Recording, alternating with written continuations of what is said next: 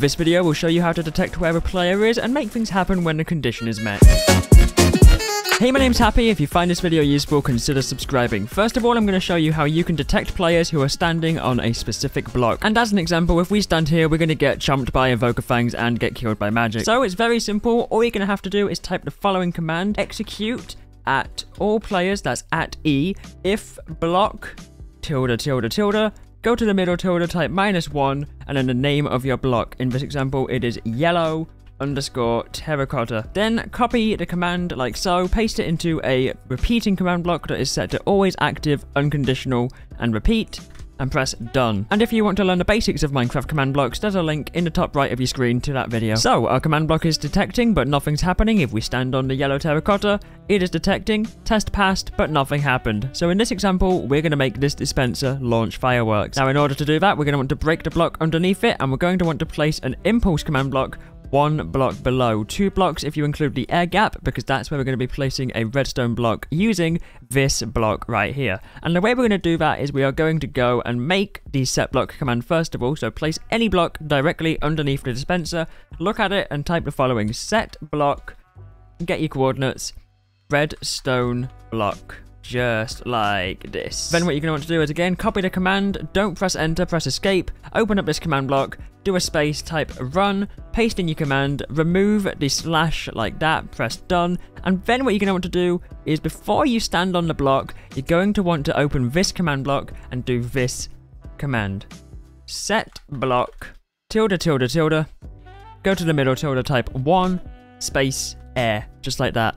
Now what we can do is cover up any air holes that we have, and when we stand on this, we should see some fireworks, and that's going to keep going until we step off the block. Now the one downside to this is that every single yellow terracotta block you stand on is going to activate this command. So the simple fix is to create a new system, copy the command, paste it into here, it's the same command, or alternatively, grab yourself a chain command block, place it on top, and set it to conditional and always active like that.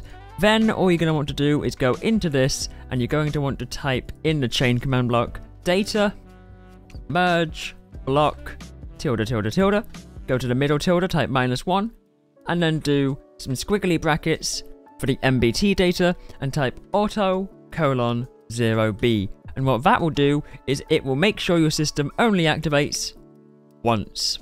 But I know what you're thinking, now my system won't activate ever again. So what you would do is, if you had a reset system for your map, or you had a trigger that you made that did something, and let's say, you know, you walked through the door and there was a pressure plate and it reset, what you would do is you would have another command set up that would do exactly that. So you'd have a command block, and you would have the opposite of this, except you wouldn't have it set to -1 or 1, you would have the exact coordinates of the block. And we're going to use the best trick to get those coordinates again: set block. Set block is just a really good command if you need to get coordinates. Copy the coordinates, paste it in here, replacing the tildes, change the auto to a 1, press enter, grab yourself a button, press that, firework, and then this won't activate again until we activate this. So we activate it, and it goes. So that's great and all, but what if you want to use more terracotta in your world, or more of a specific block? You don't really want it doing the fireworks all the time. You could just disable it and have it re-enable at certain points,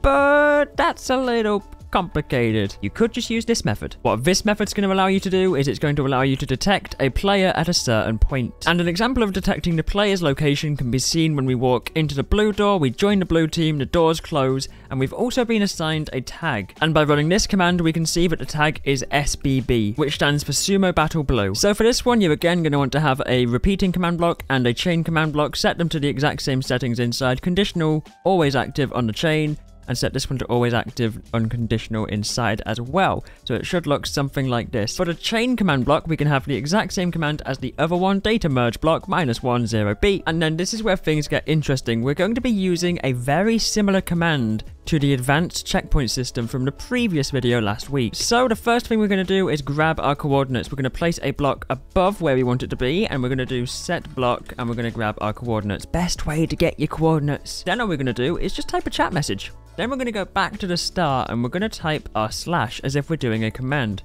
Now we're going to run the command. The command is going to be /execute at all players, square brackets, X, equals, and we're going to take our first number, which is going to be minus 45. We're going to do a comma, and we're going to do y equals, and that's going to be minus 5. And then we're going to do another comma, and we're going to do z equals, and that's going to be 10. Then we're going to do another comma, we're going to do distance, we're going to do equals 1 dot dot. So that means you're going to have to be right on top of this block for it to activate. Close your square bracket, and then we're going to do this. We're going to do as at s run say hi, and that's just going to test if we've actually done it right. So it's going to say hi. Why? Because we've done 1 dot dot dot dot dot 1. We should have done dot dot 1. So now, as you can see, if I say hi, it looks like this. But this is not going to activate unless we're standing right here. And if we were to put that into a repeating command block, you can see it would do the same thing. Or not. Change this to an at s. There's your fix. We're going to try that again. Or maybe I was wrong. Change this to execute as at a. Now will it work? Yes. So the command you actually want to do is execute as all players with the coordinates with a distance of dot dot 1. Unless you want to have a range, you can have a range. It goes in a circle with the range. So if you were to have a range of 6, that would be a circle, believe it or not, circles in Minecraft, around this block. But for the purpose of this example, we're going to change it back to a 1. So your command would be execute as all players in the coordinates with a distance of 1 or less as the player, run command, which in this case is going to be the same as before. We're going to get our command block. We're going to actually just copy it this time, and that's the command set block 1 air, and we're going to do this. We're going to do set block coordinates redstone underscore block. Place it into here. Get rid of the slash and the previous command if you followed along with that part, and because this is activated, we're going to have to reactivate this command, and what we should see is a single firework. And of course, same with last time, if you want to reset it, just place a command block somewhere, have it activate on its own at a certain trigger point. Let's say, as you say, you walk through a door, or you complete the sequence and you want it to reset for another player. Have a command, data merge block, get the coordinates of this block, and do auto 1b.